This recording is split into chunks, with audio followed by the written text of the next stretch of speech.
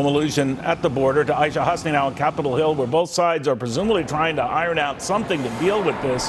But Aisha, I guess good luck on that front. What's the latest? That's right. Hey there, Neil. Well, Democrats, first and foremost, aren't even united on whether the border is secure or not, but they are in total agreement that the border is a problem that needs to be fixed, to the point that even progressive Representative Ro Khanna is now calling on the vice president to try to help Democrats strike a deal on immigration reform. Watch.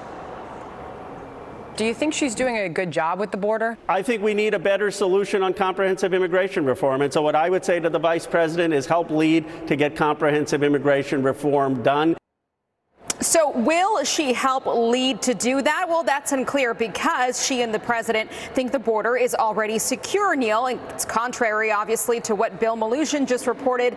The countless images we show you every single day of thousands of migrants crossing into the southern border. Now, congressional Democrats are being forced to revisit this issue just 7 weeks before Election Day because those mayors and governors of border towns are busing thousands of migrants to sanctuary cities. Now, Democrats would like to see a reformed immigration system that at the very least would include a guest worker program to help fill worker shortages across the country, and at the very most offer a pathway to citizenship for undocumented migrants. Republican deal makers, though, say there will be no deal on immigration until the president secures the border. So now Democrats are talking about giving FEMA more money to help these migrants. FEMA is actually helping to take care of those migrants at the border and the migrants that are being bused all over the country.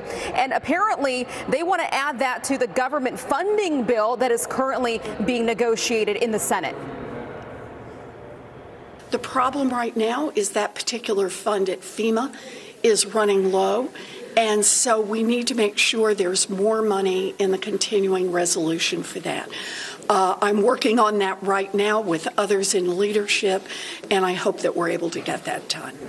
So are Republicans going to be all about that? Well, probably not. Senator Braun just told me they will likely not support more FEMA funding as long as the border remains unsecure.